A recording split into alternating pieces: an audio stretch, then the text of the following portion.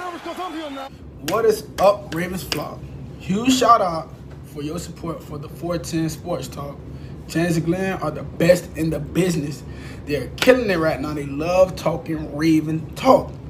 Make sure you go subscribe to their channel. Let's go Ravens. Big trust. Welcome in, everybody, to another episode of 410 Sports Talk. I'm James Haskell, along with my co-host Glenn Martin, and we are here to talk about the old school coin flip, baby. Heads or tails? Call it in the air, Glenn. Tails never fails. It's heads, dude. Sorry. The Ravens are playing at M&T Bank Stadium against the Bengals. As you guys probably know, the NFL has come to a determination as to how the AFC playoffs will be affected due to the Damar Hamlin situation and the game cancellation between the Bills and the Bengals. And that's really what we're here to talk about in the context of the Ravens. Yeah. So Glenn, talk to me about kind of what the determination was by the NFL, and then we'll get into what the scenarios are and what it means. Yeah, quite interesting. The decision they came up with, because it didn't necessarily follow the handbook that they had themselves. So they kind of took some liberty. The commissioner took a little bit of liberty of how to resolve this situation. And I'll give him credit. It's certainly creative. But so this is how it's going to work out. If the Ravens defeat the Bengals this week, the Ravens would have defeated the Bengals twice, a divisional opponent twice, but not be able to host a playoff game because Cincinnati will have a higher winning percentage in a 16-game schedule than the Ravens will in a 17-game schedule. So therefore, the Ravens have no chance to win the AFC North. The Bengals have the North. However, if Baltimore does win tomorrow and the two clubs are scheduled to play a wild card game against one another, then the site for that game will be determined by the old coin toss, That's Jimbo. right.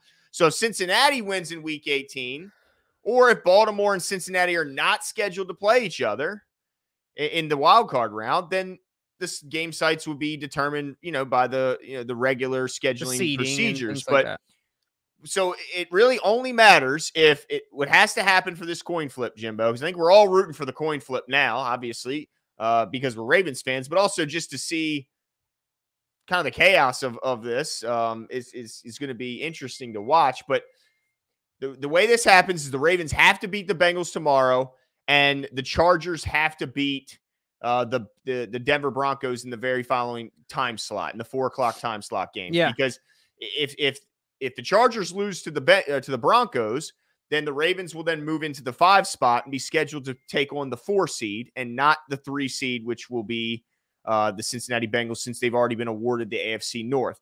So it's unprecedented. It's odd because Cincinnati, I don't recall, unless you're going way back, but much before I was a sports fan, a division winner may have to go on the road in the opening round of the playoffs, and a wild card team in the Ravens have an opportunity to host an opening week playoff matchup in M&T Bank Stadium. I know I'm personally excited, Jimbo, because we had we pre-purchased our playoff tickets, and we're hopeful and we're excited that there's a game. It didn't look like that was, the chances of that happening were certainly dwindling. Yeah. But now there's some light, Jimbo. Yeah, there is some light. But the only thing I'll say, Glenn, obviously we want to go to the game, but one of the things you mentioned, we're hoping for the coin toss. However, there is another scenario, like you said, if we win and the Broncos win, it still wouldn't go to the coin toss, because that means that we would move up, and then we'd play the division winner of the AFC South. You're right, which is happening any moment. Yeah, wouldn't you prefer that the Ravens? So I guess my question is, would you prefer that they're at home against the Bengals? We'll say the Jags win. They're probably the better team right now. Aren't the Titans starting Dobbs? They're starting Dobbs, and they're beat up. Although I'll say this, Derrick Henry's back, but they're certainly nosediving at the wrong time. Yeah. So would you rather play the Jags away, or would you rather, or either team, Jags, Tennessee, would you rather go on the road to play one of those two, or play the Bengals at home? That's really the question. Oh, absolutely. I'd rather take on either of the teams from the South. I mean, like I said, Tennessee is just nosediving right now. They have a run game when Derrick Henry's in there, but I'll take my chances taking on Josh Dobbs in the playoffs. No doubt. I'd love to go to Tennessee, reignite that rivalry that still burns pretty hot when these two fan bases, get intertwined. I think absolutely I'd love to take them on. And then, sure, let's go take on a Jacksonville Jaguar team who the Ravens already had a double-digit lead on, and that they did give up, but they still had that double-digit lead and were relatively dominant through through 3 quarters. And also, it's going to be beautiful. Jacksonville, It's going to be warm. I'm assuming Lamar's knee might feel a little bit better in the warm weather than in the cold Baltimore wind. I think you might be better off. You're right, Jimbo is saying it going on the road, but instead going to one of those southern teams. But something that's important to remember, I'm saying this more for myself and all of you that are listening because I have a hard time remembering these things. Either way, we need the Ravens to win for either of those things to happen, for us to get home or for us to get to the coin flip or for us to play the winner of the AFC South. I mean, I think the chances of the Broncos beating the Chargers is slight, but the Chargers are still the Chargers, and they know how to lay an egg pretty much better than anyone but the Cleveland Browns, right? And also, Jimbo, let's not forget, last week, Jerry Rossberg took over the helm of Denver. And they only lost by 3, right, to the Chiefs. They only lost to a motivated Chiefs team. Like, Chiefs still fighting for that #1 seed, which they locked up tonight. But they looked like a completely different Denver team under the direction of Jerry Rossberg. Yeah, 100%. So at the end of the day, we don't know what's going to happen there. We got to obviously root for the Broncos. All that being said, Baltimore Ravens need to win to make this thing happen, Glenn. They need to win to get there. And really what it comes down to is how John Harbaugh is going to play this. He can play it straight up and just, look, you go out there, you play your best guys, you try and win the game. Or, based on some roster moves, it looks like he might, depending on how the game goes, might be pretty quickly to kind of pull the reins back and say, all right, look, we got to prep for next week. We don't want any, opportunity for injury. So how do you handle that, Jimbo?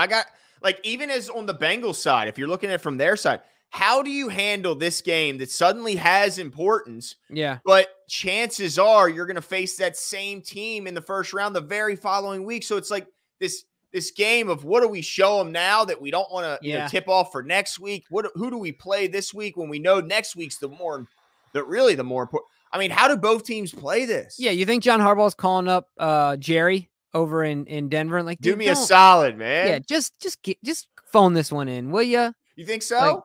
Well, if he phones it in, everything else stays the same. And there's no guessing because at the end of the day, you're playing the Bengals no matter where it is. It's the Bengals. But the one thing, Jerry, this game will be done before the Broncos take the field. Right. Oh yeah, it's true. Yeah, so right after the game, John's gonna call him up and tell him what to do. Look, win or lose. He'll be on the sideline, like, hold on. He just opens a flip phone. Yeah, John. He pulls out of a suitcase. Yeah. Well, they have to bring Hackett back if they want to blow the game. Just bring Nathaniel Hackett back. He'll take care of the rest. It's so interesting, though. I'll tell you what, though, Glenn. I would rather sacrifice a home playoff game and go on the road, but it will be exciting to see. So you're scared of the Bengals? No, I'm scared of the Bengals. And you know what? Let's talk about that, Glenn. Actually, let's change gears because it sounds like the Bengals are up in arms and they are. Tell me why they're up in arms. Okay, here's why they're up in arms. They look at it like they're being penalized on the what if they would have lost, but not rewarded in any way of the what if they could have won. Mm-hmm. In a game in which they were leading, albeit in the first quarter by 4 points, they were leading it. And then also by bestowing upon them the North, but not giving them a home playoff game, you're also giving them a first place schedule next season and not giving them the reward of earning that North by giving them, it's not just when you get a home playoff, it's not just the competitive advantage on the field. It's also what it brings to your city, what it brings to the surrounding businesses. I think they're upset because they're going to be playing the competitive toughness schedule-wise next year of an AFC North winner without being guaranteed the benefits financially and competitively on the field. Now, let me make something clear really quickly. If they win this game, no coin flip, home field.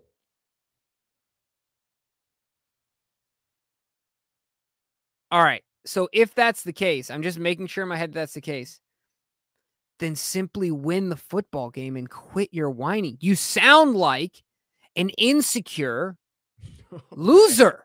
He's fired Like, you up. just do. I'm sorry. Like, dude, you walk around with your colorful suits, your wide receivers all off season, go on every single podcast on the face of the planet and argue about who's better than them.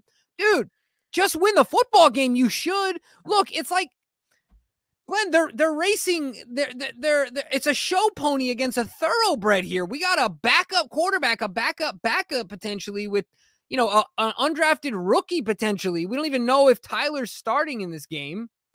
There's a reason they elevated Hundley. And you're whining about it. Get over it. Just win the football game, and it's all a moot point. Like, I just don't get it. You're being penalized. All right, you're being penalized, but you also are playing a limping, at least at quarterback, a limping Ravens team at home. Like, you should be able to take care of business. If you're the AFC North champs, take care of business. Now, they say, well, had we had the opportunity to finish the game and beat the Bills, we could have rested. Gotten the 1 seed or something? Well, then they would have I think the Chiefs winning tonight seals that for them, but they would have had the opportunity to rest their players. If they won these last two, though, they would have had the 1 seed. That I would be upset about because they beat the Chiefs. Yeah, but the Chiefs got to 14 wins. Oh, the Bengals had no avenue. Right. They would only get 12. They would only get 13 wins if they would have won the Bills game and then win this game. Right. Good point. So so I see why, because they would have said, well, had we won that game, then this Ravens game this weekend means nothing. We can play we can bench all our primary starters. We can play the most vanilla. We can treat it as a preseason game, play a vanilla game plan, show nothing because the game means nothing. Then we can unload upon them the very following week when we're guaranteed our home playoff game and make quick work of like you said, beat up Ravens team. Yeah. Well, why didn't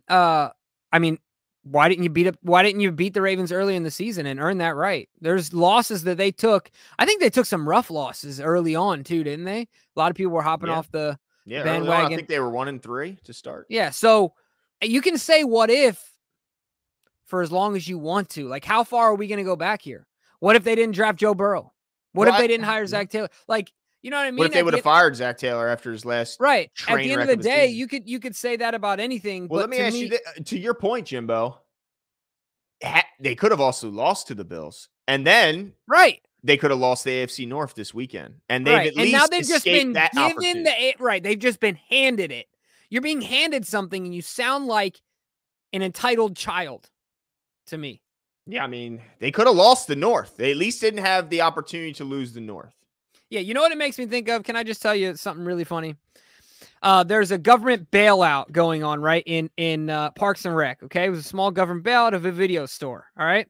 And all of a sudden, people get wind of it. Television show. The television show. It's all fictional, but they're holding a town hall meeting to argue about this. A guy gets up and says, and he's the chairman of the libertarian political party, not liberals, right? But like libertarian, I don't believe in the government, blah, blah, right?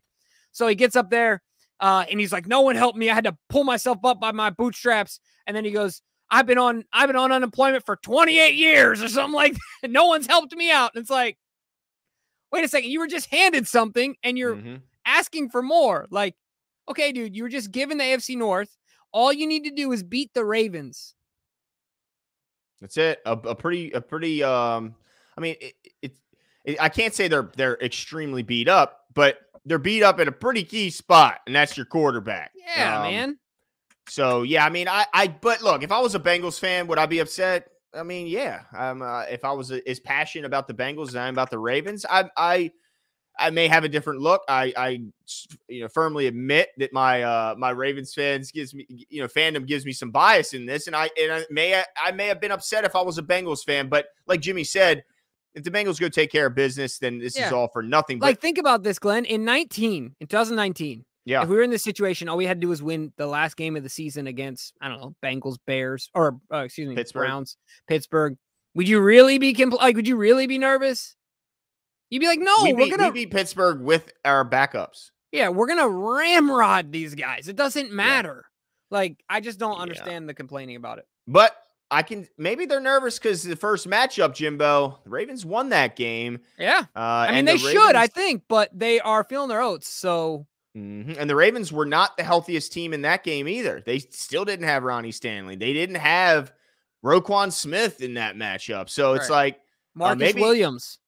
Yeah, maybe they're a little nervous about a potential matchup, especially if that matchup takes place in Baltimore.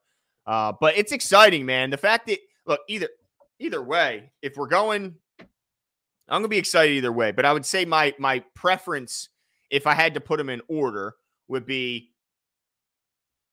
let's go to Tennessee because I think they're the weakest team that could possibly make the AFC. Then go to Jacksonville, then host Cincy, then go to Cincy is my order in which, I would hope for this to fall out. But let me tell you, if we're hosting a playoff game against the Bengals, Jimbo, I'm not going to have a voice the next day. Oh, not a chance. I'm taking off work. Yes, 100%. I'm going to be so hyped. So while I admit I'd rather them take, the perceived easier route and go on the road to take on a Jags team or the Titans. Right. I would still be like, would you go into that game going, we have no chance? Yeah, no, absolutely not. Especially Lamar's coming back. I feel good about that game. Last question here. We'll wrap it up with this. How much money is the NFL going to try and make off the coin flip? They're going to do it on TV? Dude, it's going to be like the LeBron decision when he went to Miami. Right? They're going to have everyone just in Bristol, Connecticut, all converge on the ESPN headquarters to just flip a coin, dude. Oh, it's going to be epic. Yeah. They'll do it in slow motion, show different angles, give it an out. Oh my gosh. Yeah, it's going to be absolutely crazy. But look, at the end of the day, if the Bengals, like we said, take care of business, none of this happens. So let us know what your guys' thoughts are. Leave all your comments below. Should the Bengals be complaining about it? What scenario do you prefer for the Ravens? Leave all your comments below, and we'll talk to you guys soon. Yesterday does not matter. You're looking forward to today. I'm looking forward to being a Raven. What are they getting? Everything out of me. They're going to get a Super Bowl out of me. Believe that.